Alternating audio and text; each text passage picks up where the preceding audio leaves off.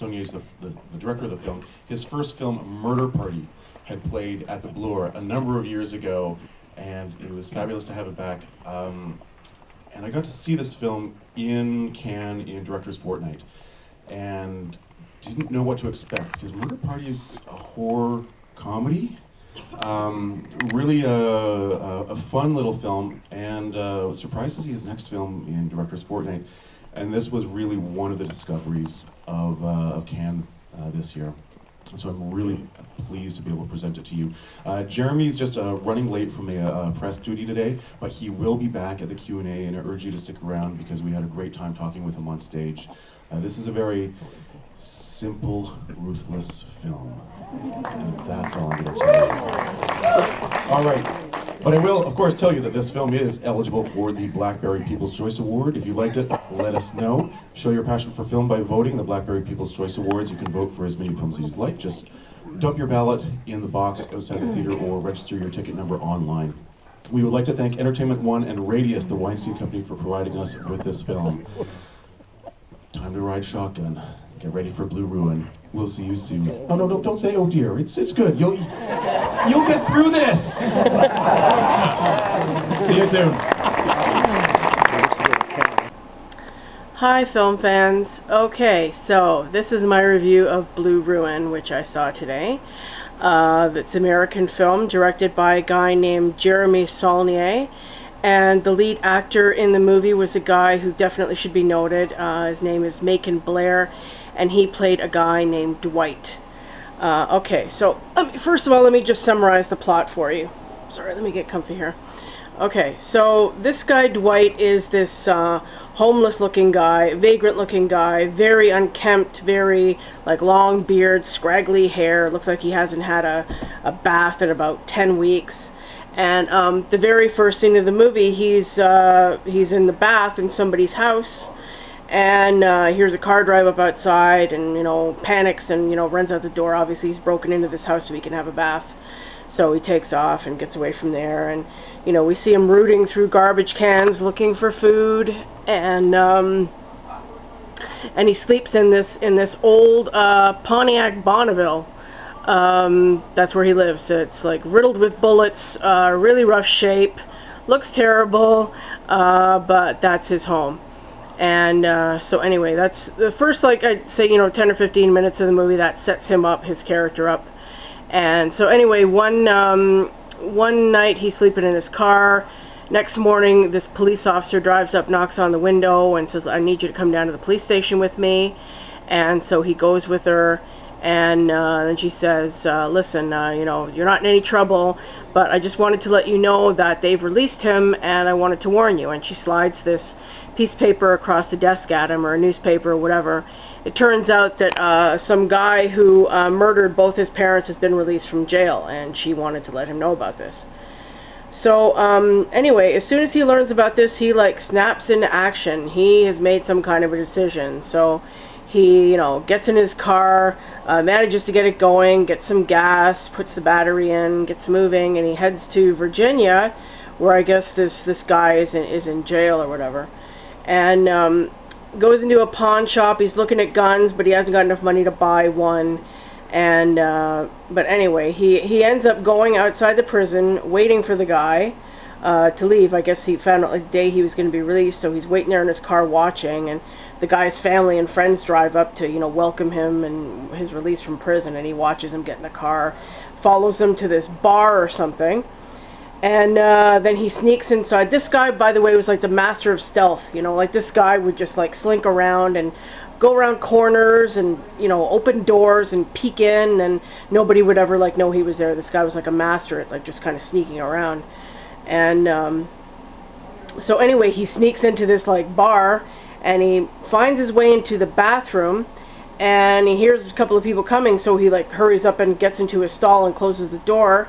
And it turns out that the guy, this killer guy who was released, is one of the guys who comes into the bathroom, and he's left alone because he's washing his hands or whatever, and that's when he sees his chance. Then we see this guy Dwight has a knife in his hand, so he goes and he kills this guy. He stabs this guy. They get into a scuffle. He emerges the victor. He kills this guy, so his mission is accomplished. And So anyway, the rest of the movie is just him kind of dealing with this guy's family's wrath. Like there was this, okay, so what happened was, oh boy, okay, his parents were killed because his father was having an affair with the mother of this other family, and the father of that family got all jealous and pissed off and killed the father. Ended up killing his mother also accidentally. So there's obviously, like, you know, a lot of bad blood between these families. And then when they find out that this guy Dwight, killed this guy, now they're after him and he's on the run, and he ends up going to, talk to his old friend who sets him up with like a nice shotgun.